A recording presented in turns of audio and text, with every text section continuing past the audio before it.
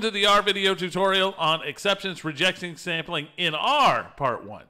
Now, if you don't know what acceptance and rejection sampling is, you might want to watch the video that is in the description below before you watch this, because it assumes that you understand how rejection sampling or acceptance rejection sampling works. If you don't know that, this is going to be difficult to watch. All right, so what we're going to do is the F distribution, a very simple distribution that's already programmed in R. We'll talk about how to do more complicated ones in another video, but right now we're going to stick with the F distribution, and we're going to use the degrees of freedom in the numerator of 3 and the degrees of freedom in the denominator of 20. I've already set this up to make a picture. So I've got a sequence that goes from, got a space in here, got to take it out, 0.0001 to 10. Now, the reason it starts at 0.0001 is the F distribution is only defined on positive numbers. If you put a number in it that is 0, it will blow up and give you an infinity, and just generally bad things happen. And we don't want that. All right, so I've got this gridded off by 0.0001. I'm going to use the df function, which is the F distribution. I'm going to plug in this sequence. The degrees of freedom in the numerator is 3. The degrees of freedom in the denominator is 20. And then I'm just going to plot it with type equals L. And we should get a picture here. We get a picture, and we can see that we have to choose an upper and lower bound. Clearly, the lower bound is going to be 0. We don't ever want to go and hit 0. What is the upper bound going to be? Because after a while, it looks like most of the density, where it's likely to be, kind of tails off down to about nothing. So if I chose my upper and lower bounds at 0 and let's say 8, that's going to give me something that's really close to an F distribution, because it's extremely unlikely to be above 8. I could choose 10, and you can try it and see how close it comes out later on your own. But let's do this. So I need an upper bound and a lower bound. So I'm going to use UL1 as my upper bound, which I said I was going to use 8. And then I'm going to use my lower limit, and I said it was going to be 0. So these are my upper and lower bounds. So put a comment in here, upper and lower bounds. And if you remember, the reason we need this is we need to first generate a candidate value. Okay, so and how do we generate that candidate value? We use a uniform distribution across here. But the other thing I need to get is the maximum value out of this. So, and that's the other reason I use this technique up here, because I want to get a value that's above the density, but as close to the density as possible. And the maximum actually just barely touches it. So that's the reason I'm using it. Use the maximum function, and then y1 is what we're interested in, and I'll put these on the picture here in just a second. And now I've calculated this, and you can see the value down here. It's 0.709722, whatever. You would never guess that number. So find M. If you don't know what M is, again, go watch the previous video so you can understand what these are. I'm going to apply these to my picture here. So I'm just going to put an AB line in at, it's going to be a vertical one at my lower limit, and I'm going to color it, I don't know, red. And let's see, I will choose to do L type equals 2. And the reason I'm putting these in is not to be difficult. I'm trying to educate you and get you to remember how to do things in R. So if you see me repeat ideas lots of times, that's why. I'm trying to get you to learn how to use R, and if you keep seeing the same idea over and over again, it'll stick in your mind better. So I'm going to call it this red again.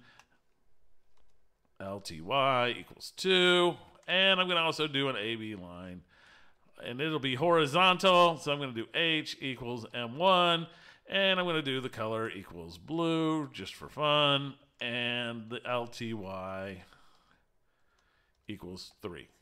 Okay, just so we have a visual on these. So I'm going to put in here, add some lines for reference. And if I add the lines on there, you will see them pop up. And let's see, it did not, oh yeah, I didn't run my other ones. That's why it didn't like me. Be sure to run everything. Okay, so now you can see it's going to randomly sample across here, and then we're going to check it against that upper bound. All right, so let's get our candidate. So I'm going to call the candidate here X star, because it's our candidate. We don't know whether we're going to keep it or not. And it's going to come from a uniform. We're going to generate, oh wait, it's our unif. We're going to generate one of them. We only need one. The minimum value is lower limit 1, and the upper limit is UL1. It's going to give us a value, and we'll look at it and see what it is real quick. And you can see it's 5.602. That doesn't look very likely. But we'll see whether we keep it or not. Remember, it's not for us to think whether we keep. Okay, so the next thing we need to do is evaluate X star. So here I actually have my function. So I'm going to, let's call this Y star 1. And we're going to evaluate it. We have DF, which is our density. We're going to put in X star 1. And our degrees of freedom are 3 and 20. Okay, remember, we're sampling from a distribution we know. That's why we actually know these values. We're trying to pick from something that we do know. So if I run this, I can see what Y star is. And this would also be f of x from the previous video. Okay, so you can see the likelihood of this is really, really low, but we can evaluate the ratio. And that is Y star 1 divided by our M1. Simple ratio, and I'm going to call this R1. And we'll see what this number is. And then we'll just apply a rule here in just a second. So let's see here. Decide whether to reject or accept.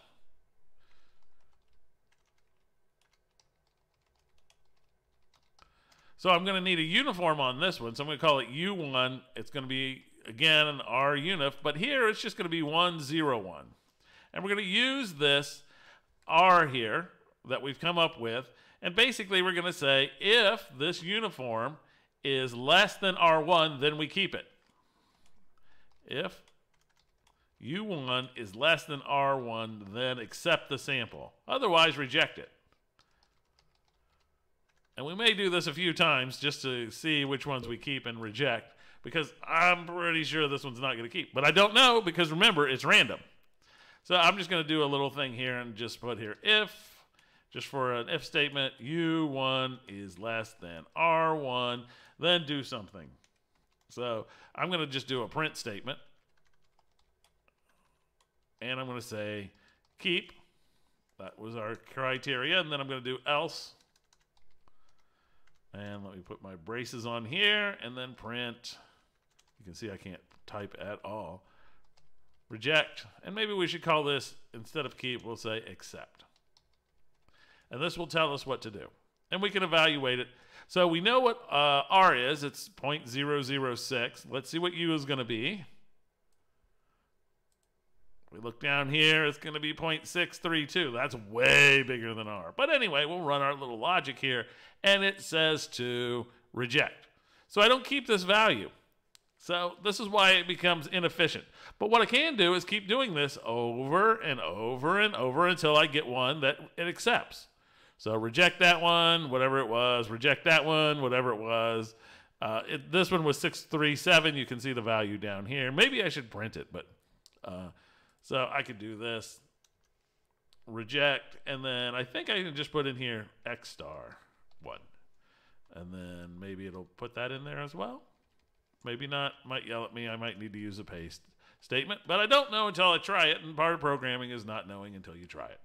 So let's give this a go. Well, it didn't print it, so that's not good. So anyway, we will just...